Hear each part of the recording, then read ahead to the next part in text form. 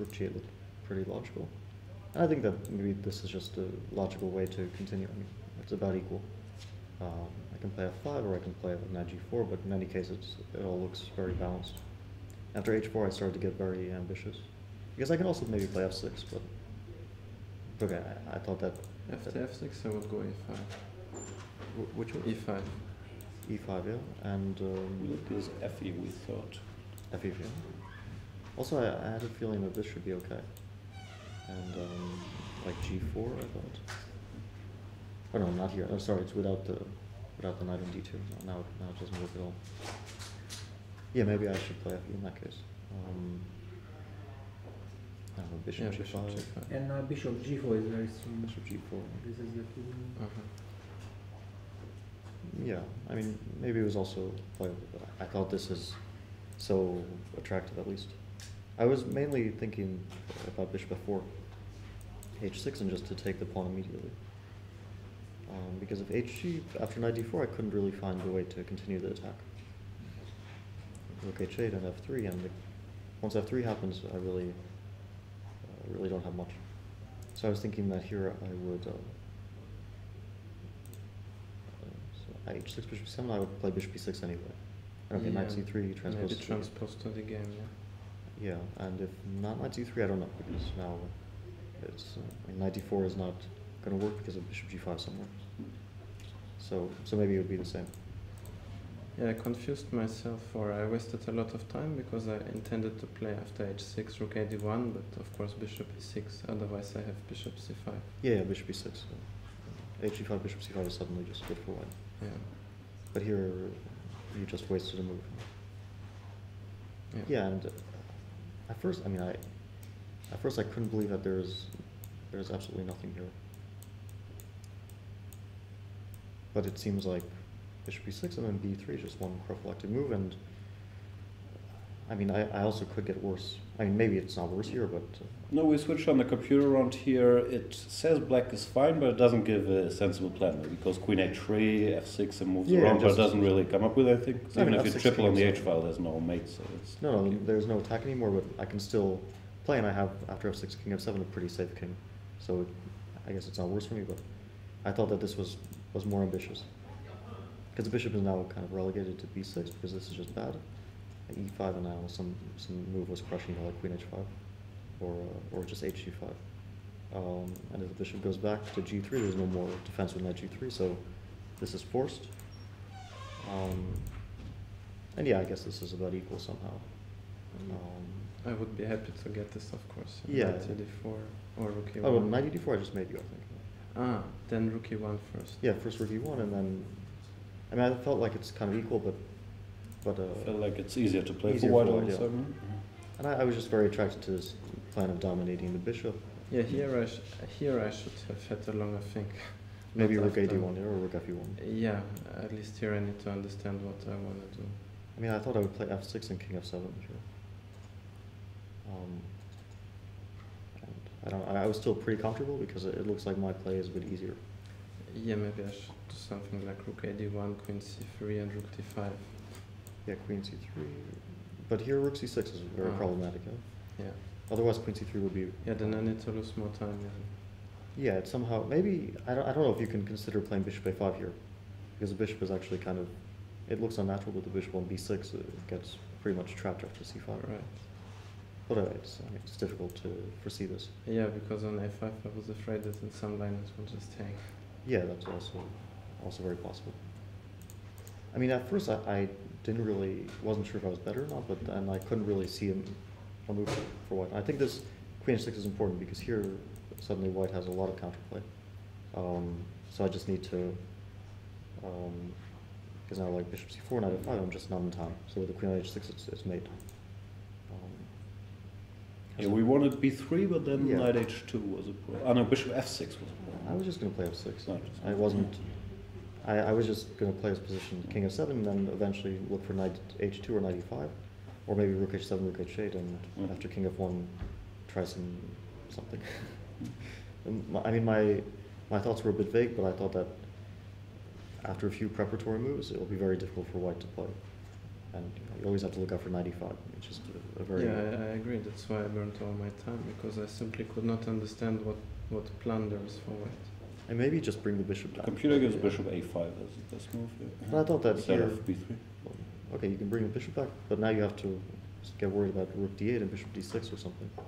Okay, it's pretty much like the game except a pawn up for you, so I guess it was a better version. Yeah, and here I was sure I was completely winning, but then... Yeah, here, knight h2. Knight h2. Knight g5, knight f1. Yeah, this would be a beautiful way to finish it, because this is mate. That's cute. And queen h1. And I only noticed this this idea of knight f1 later, when it was already too late. I think also bishop d6 is winning, but it becomes a little bit messy. Bishop e5, and now maybe you should try some move like queen e1 or queen e2. But it still looks, because this is surprisingly just game over, and there's no way to really prevent this. Bishop c4, queen g1, queen f2, collect everything. I mean, like the king can run, but I saw some line with bishop e6 here. Well, knight e4 still looks kind of messy. But okay, it felt like somehow to me. But yeah, I don't know why I did this. I just, I kind of wanted to play it safe, but then I realized that I'm sort of losing control, because now the rooks are invading many lines. And now I wanted to do this, but then I realized that knight g5 take, bishop h8, rook h8, and rook c7, and there's a lot of counterplay, and I'm really not, I mean, I need access to the c4 square to actually create threats, which I don't have. Like here, I wasn't entirely sure. Maybe it's still good, but they look too messy. And so then I just realized I was a bit low on time and I should start to move fast, so I played rook c4. And I wasn't entirely sure how much I ruined the advantage after bishop e2. Felt like I would play b5, and then here I thought maybe I'll take with the pawn, which is not what I want, because now I don't have this check anymore. What's the difference with bishop d4? Well, here there's queen d7, and I don't quite like this. Yeah, I mean, knight h2 always. Oh, now there's queen e7. Now there's queen e7. So, okay, back I can go, but I don't know. I just didn't want to allow the queen to d7. And yeah, this was sort of a relief, because now, at least, the bishop just feels like it's hanging here. And queen f5, I guess, is a losing move. Hold on, maybe here, and then I was looking at e5. I felt like it should be winning after knight h2, knight g5, f g5, e6, and I thought that this move king g8, and then knight g4 back is mating. I mean, I wasn't 100% sure, but it looked like it was winning. And there was something later after queen a5, knight h2. Could white go knight e1? I saw this, but I thought there was some sort of way to attack, like g4, bishop e3. Yeah, it didn't collapse immediately, at least. Yeah, maybe this was holding on. Yeah, I mean, my calculations were just a little bit brief here because we were both very low on time. Yeah. And I kind of figured, I thought I might have something. Yeah, and here I just got careless. I mean, there must be a much easier way to finish the game than g4. Maybe here g4 immediately is a better way of doing it. Yeah, this should be just finishing the game on the spot. Because now there's f4 and rook c4, I can just play knight f3 and mate, and bishop e3, knight f3 is... Yeah, I mean, this was incredibly careless. And then here I guess I'm still winning, but I was not happy that I had made it so messy. Because, okay, here there's just nothing to do by rook h3.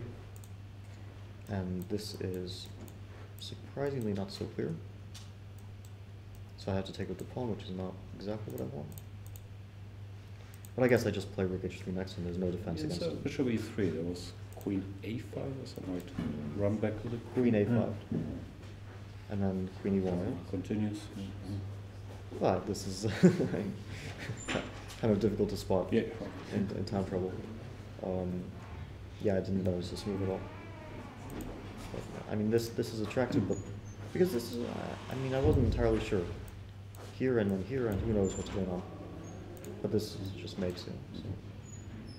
Yeah, when I went for this line, I simply missed it at the very end. There's Queen F1 because I was just looking at some Bishop C5, Rook F6. Yeah, it's almost surprising that We missed Bishop B4 from yeah, there mate. are mates everywhere. It also, for some reason, took me some time to understand that I'm actually completely mating here, which I think I spent like 2 minutes, and then it suddenly dawned on me that there's nowhere to run.